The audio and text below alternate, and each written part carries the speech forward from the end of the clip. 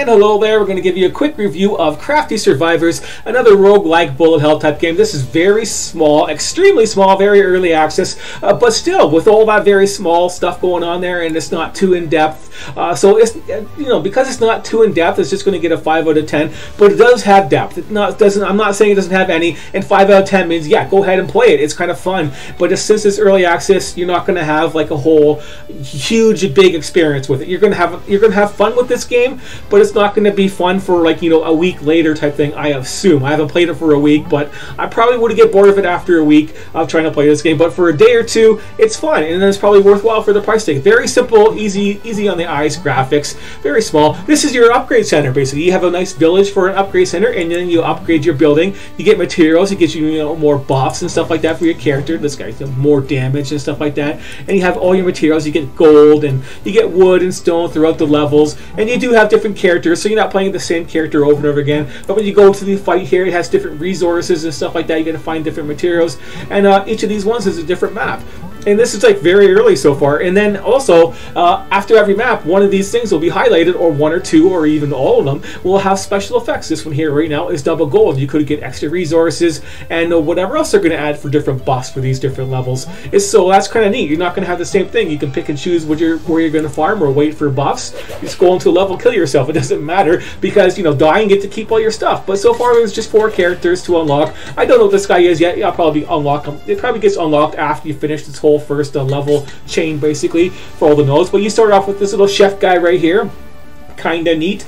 He's really strong with throwing like stoves and fridges and stuff like that for different cold and hot effects, and salt and pepper in your eyes and all that kind of stuff, and synergy attacks, and chops up with his knife. Very explosive. You can make him really strong, or you could just end up dying a lot.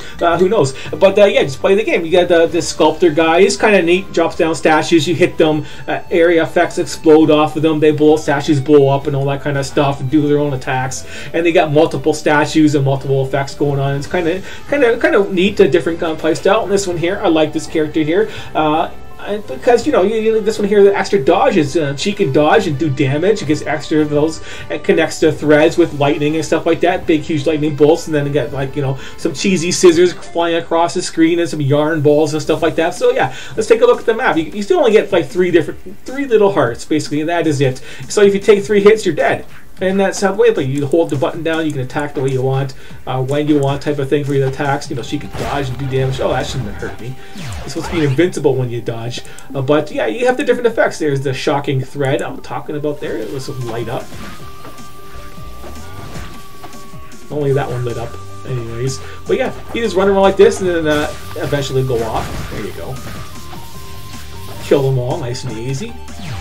And you level up. You get 4 choices to pick from. The skills only go up to level 5, but there are synergy skills going on for like lots of the skills, and you can't pick them all. You can set the skills to automatic or manual, and you have your special abilities. She doesn't have a big special ability like the cook has to blow everything up after a while. She just gets more dodges and stuff like that for her special skill that does damage. But yeah, pick all this stuff up here. Choose your skills and so on. There's scissors and other special effects.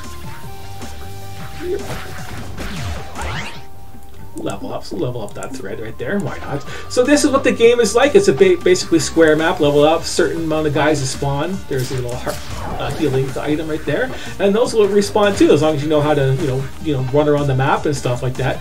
A small square map. The guys are all basically the same so far in this first few levels. They're all the same purple. They're guys with different special effects. And that special effects, some of them blow up, all that kind of fun stuff. Some real fast guys, slow guys, tanky guys, mini bosses, all the different things you could expect from these basic games. It is basic, simple, basic, but still fun and addictive.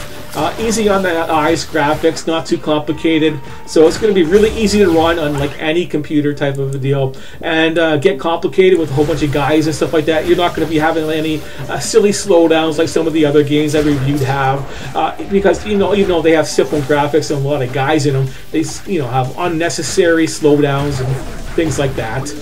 This one hasn't had anything like that so far. There's been no ill effects that's been happening. This is a chain one. Let's take that one. Why not?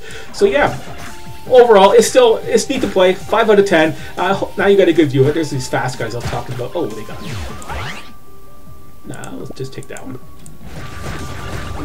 Just dodge. Get some level ups. Oh, should look for a healing item. That would help. Alright. But anyways, that's not just, you know, that's the end of the review. So this is what it's like. There's a little mini boss right there. Just dodge right through him. Dodge that was automatic effect going on. Stack up my stuff.